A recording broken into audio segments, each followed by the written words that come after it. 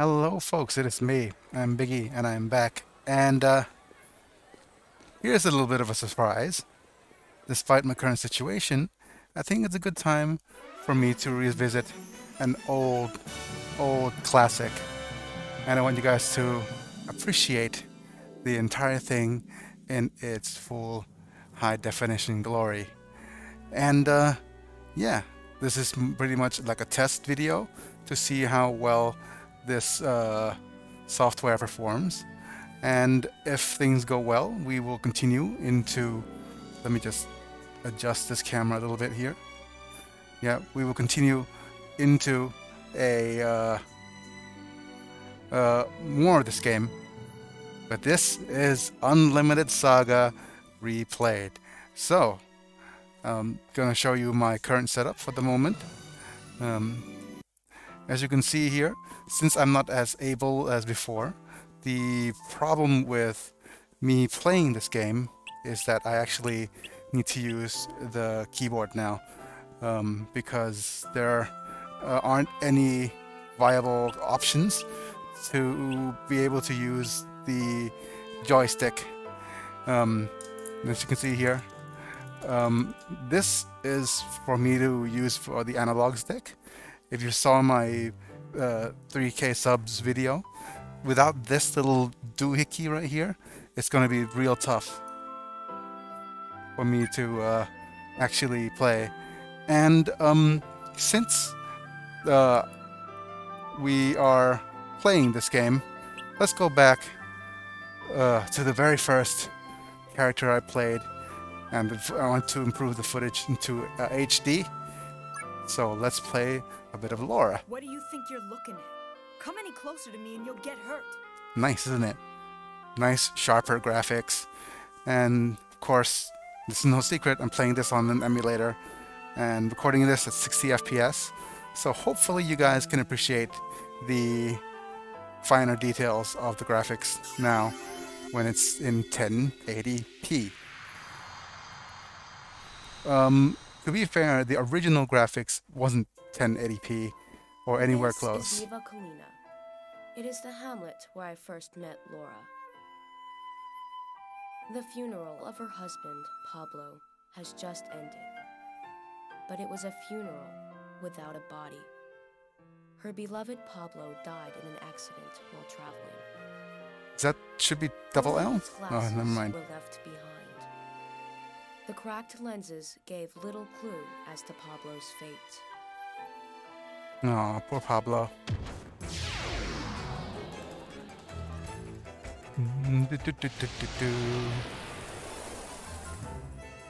Nice. Enjoying the sharpness? Sure, you better, because this is taking up a lot of space in my computer just to record. Nice, we see our first parry here by Laura. And off we go. Yep. So I'm not sure if I'm gonna set any kind of specific rules for this particular run through.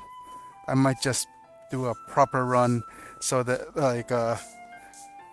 you guys can enjoy this. I do not know.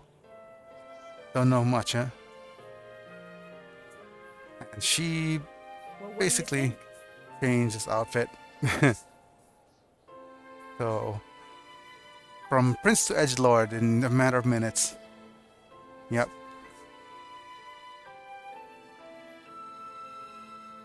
Okay. And of course, we'll talk about the Festival of Regina Leone. So, he could go to Vaftom. Kind of a MacGuffin kind of quest that we are trying our best to move ourselves towards that destination.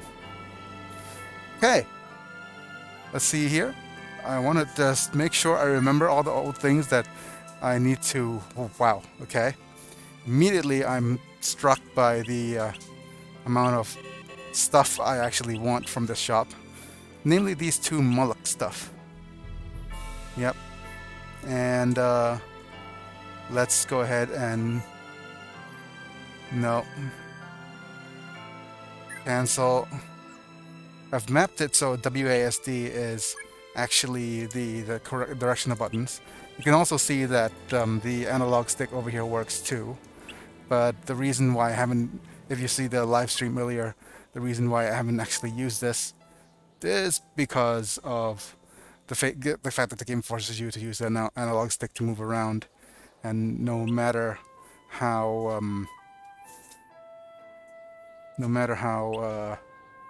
detailed, what's the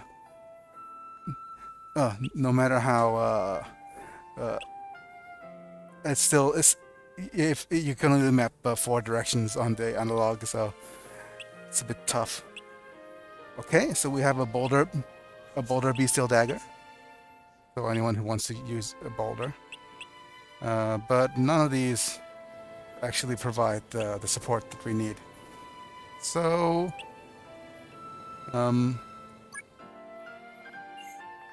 just looking through. Can't remember. Yeah, we can't. We don't want any of these unless it's a weapon that has a support skill. But let's go ahead and go to the Snowman's Hat Inn and go to our equipment. Laura has a fang knife on her, which is okay. It's defensive. Good thing, because she'll be the one in front. She also has a support in fire arts pistol amulet, which is unique only to her, and a scale amulet. Let's have a look at the items we have on her here. Carnelian that lets us use fire shield, a cop's target, and headgear for fur. Okay, so let's see what we could get rid of here. I think the fur hood is something we could get rid of, and so is the scale amulet, unfortunately. Let me just look through here. We have a life protection unique to Henri here, an oak wooden armlet that we probably want to keep for crafting, a fur shield that has evasion, and some cloth boots. Okay, so let's go ahead and switch out the fur for the target here, because we want to keep the cops. And we want to add any headgear. Oh, metal support. Okay, so let's keep you. And against our better judgment, we'll remove the scale amulet. And with that, we have we want to go shopping, and since we are at the beginning of the game, might as well switch over to Henri. Use skill. We don't have a Monger skill, but we do have Maharaja, so we'll barter with items. Let's go ahead and pick the scale amulet here. Oh, buckler. Yep. And select. And I'll also buy this other Moloch here. And unfortunately for you guys, you have to sit through me doing this kind of slow lifestyle, because yep, as you can see here, we can't go quickly like we used to, but that's okay.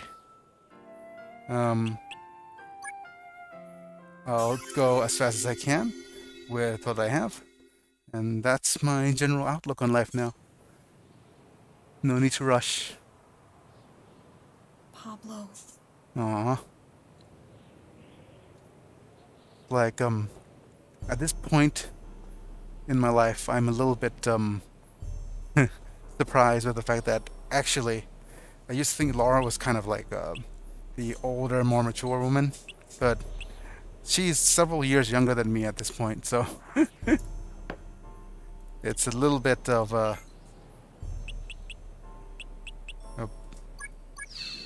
weird situation. Okay. And I just couldn't imagine, now that I've grown older, I couldn't imagine what it'd be like actually to lose a loved one like that. Well, I could, but I just don't want to. But anyways, here we go. We could move. We don't have a skill for a road guide, so we probably want to go as far as we can, to as many areas as we can, and fighting anything that we can. Step back, little man. I shall join you. And with this, we're heading into combat. And we'll probably want Laura to do punches. Well, Henri, just go ahead and also do punches. Or quick thrusts. Actually, you need to do a couple of punches and a quick thrust to finish things off. And of course, we're going to press circle to combo into our opponent here. Let's see here. Let's circle. Okay.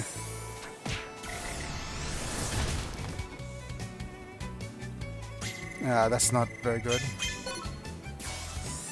And we're not expecting to get any skills at the beginning, but quick thrusts are important. That's what she said. But yeah, the quick thrust skill is actually quite important here to make sure we do LP damage at least. But okay, as you can see,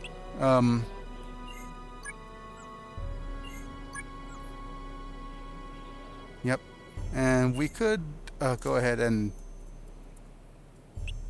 yep, do a preemptive attack here.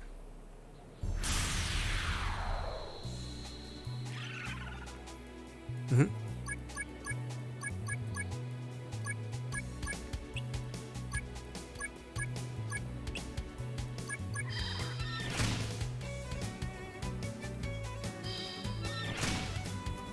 Okay, our opponent is still tanking our hits, so let's go ahead and just go circle, circles. Okay. That should do it though. Yep.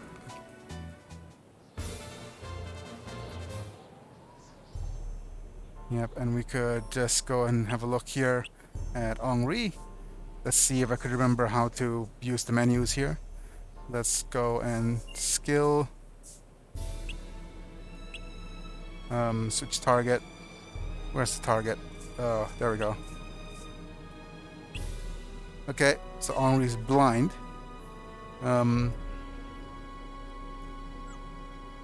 So let's rest him up for a bit.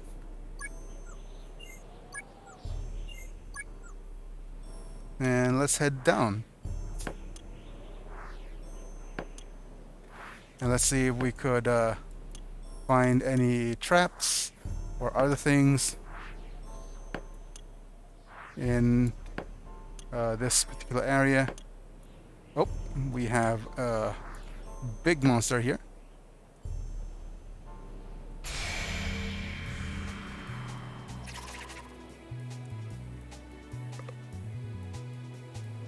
Yep.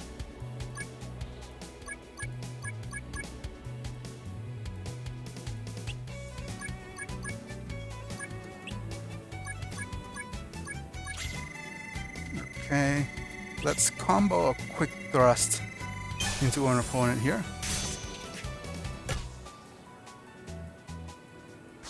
Nice.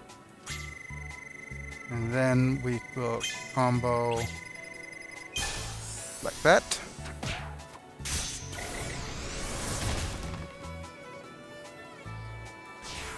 Okay, losing 2 LP is not very good for Laura. But it's fine, we have plenty of time to stand by and rest. For those of you who are like averse to wanting to enjoy this at a more regular speed, oh, okay. Feel free to speed up the video. I completely understand. Because, like I said, I'm going to be a little bit slow, a little steady in recording these footages.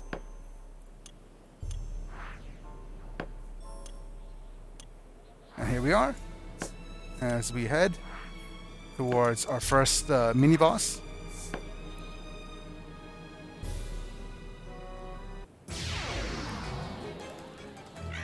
Fighting to defend Prince Henri here. And let's go ahead and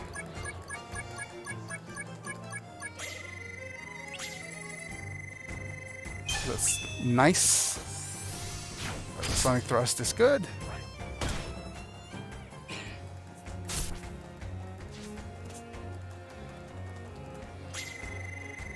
Okay. So let's go ahead and try to combo into him.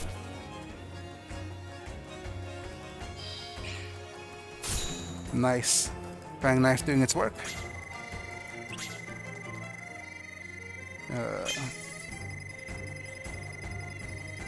Let's see if I could time this correctly. Nope. Still don't got it.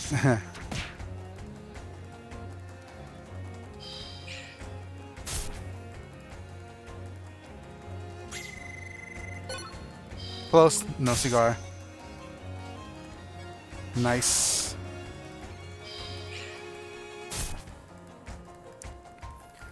Let's have a look at our character's LP here. Henri is depleted, so is Laura. So that means it's a good time for one of them to heal, but that's fine.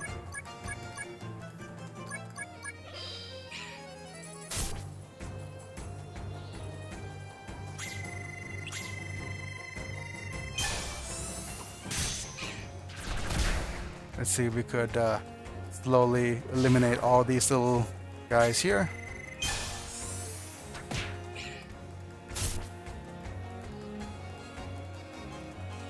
Nice.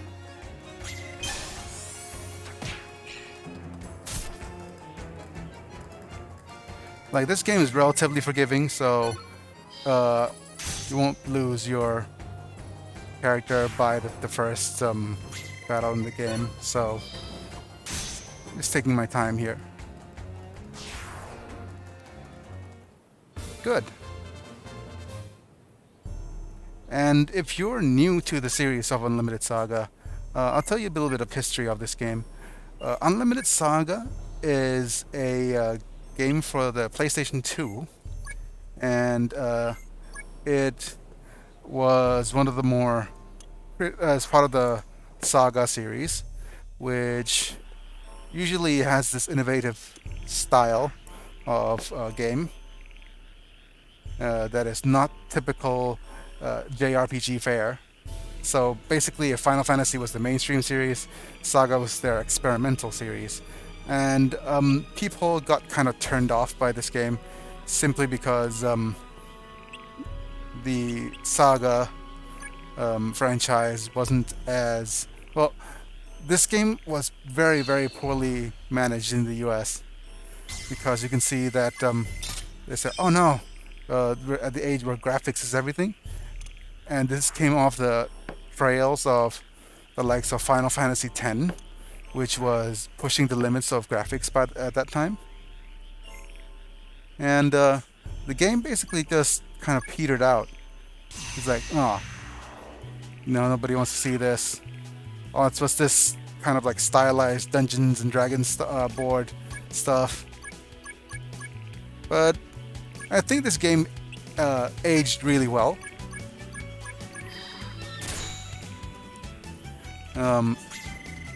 Because, like I said, the game innovates on lots of things.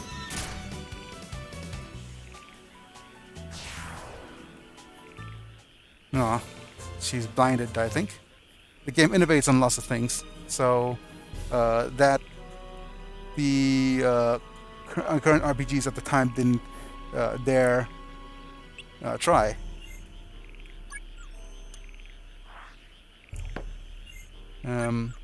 Like this kind of experimental play style, and a really unique system for gaining levels. And I should know I made the tutorial for this game.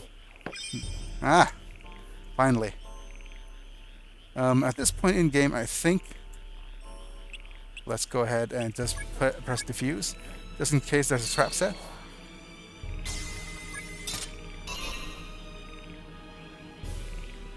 Let's keep it up here. Things like don't just open chests, you need to defuse any traps there. Okay.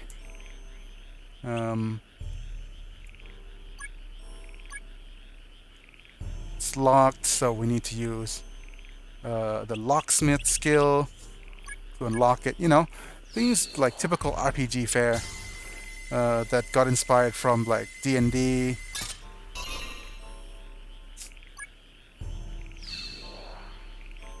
Yep, and the game just basically released in the US without kind of any proper support or a fanfare or any tutorials. And it just like, okay, I don't know what I'm doing. How could I appreciate something that is, you know, not explained?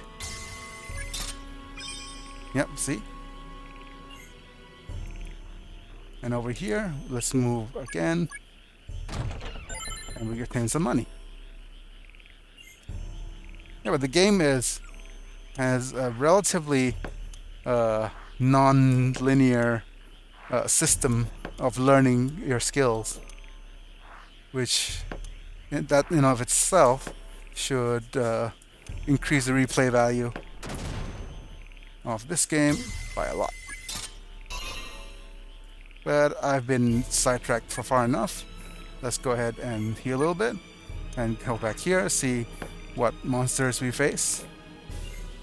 Okay. Let's go ahead and keep attacking veggie plants here.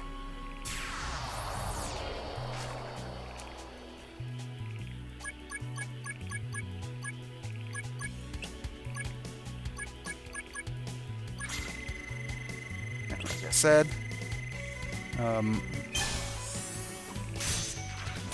we thrust ourselves into some LP damage, and we're good.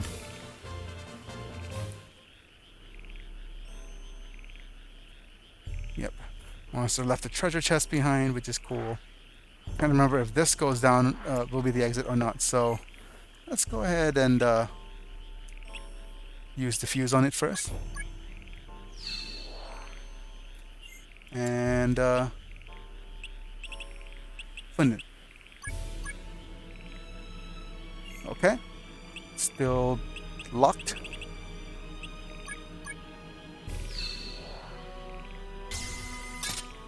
Yep.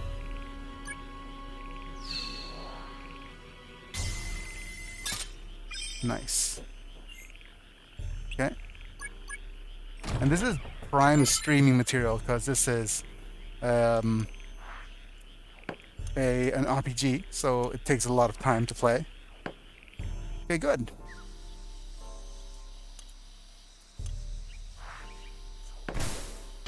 Oops, pitfalls. Pitfall traps, everyone dies. It is important to keep yourself healed up here by pressing what's actually the R3 button, or L3, either way.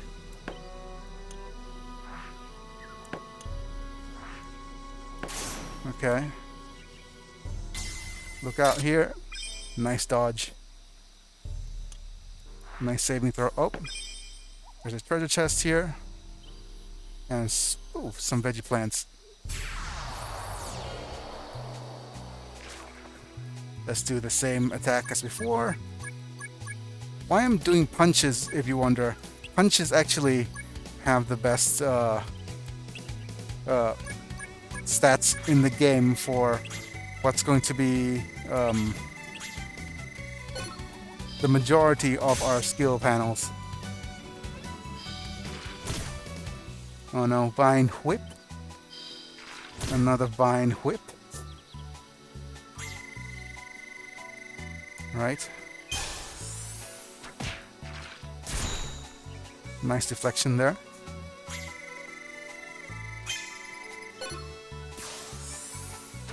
Couple of punches.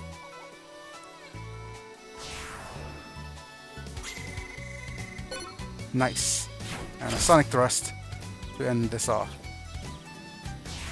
Very cool. And I'm gonna be very honest with you guys right now. Here's what I'm doing. I'm definitely using save states. And why I'm using save states is because I'm not able to use the soft reset button, which is pressing 4 buttons at the same time and then select start. So I'm using save states instead. And let's have a look here at this area. Okay, nothing there. Let's have a look at the high road. Okay, it's a couple of spikes, that's fine. Yeah.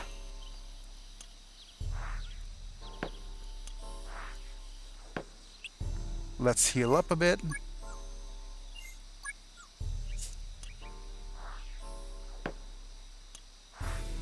And I think... No, that's the wrong button. Can't remember which one does it. There we go. You can look at the amount of turns we have sunk into this particular little map. And I believe this is a spot where I'm going to save.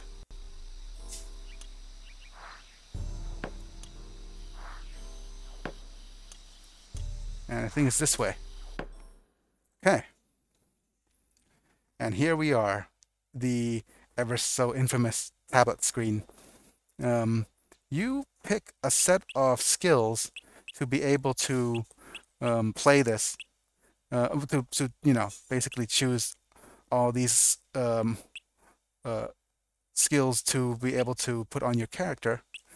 And I think it's important that you'll see here that once I select punch here, that immediately if I press this here, if you look over here on the top, and I don't have a way to highlight anything, but yeah, you can see that on the top is the strength value. So basically all you need to do is make sure their strength value is high, and the best way to do that is to use melee panels. Yes. Next is all these really nice skills here, but what we're going to do is a bit unconventional. Is we're going to replace one of Henri's skills with the Sharp Eye skill. And why that is important is because Henri will be our prototypical thief setup. And as you can see, the more you participate in battle, the more your HP grows. And final confirmation here, we're all set. And I've been testing the game before. And that's going to be pretty much it for this particular episode. And let's see if this series regains kind of enough traction. If you guys enjoyed it, then please let me know. Leave a like, comment, subscribe. Make sure you try our membership program if you haven't already. It really does have it does help me out. So yeah, that's pretty much it for now. Nice 60 frames per second for this recording. It's me, I'm Biggy, and I'll be back. Bye guys.